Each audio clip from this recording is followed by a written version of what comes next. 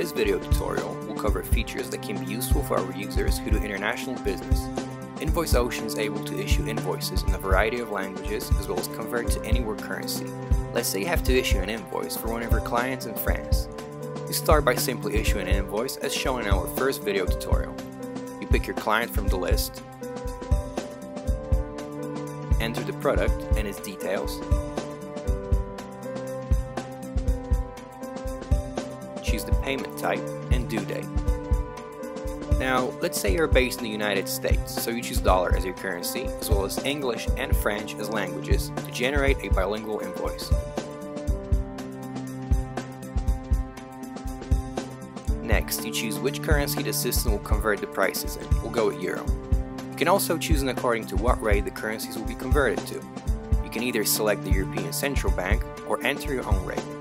When you're all set, click Save and e-invoicing will generate your invoice including 2 languages and currencies.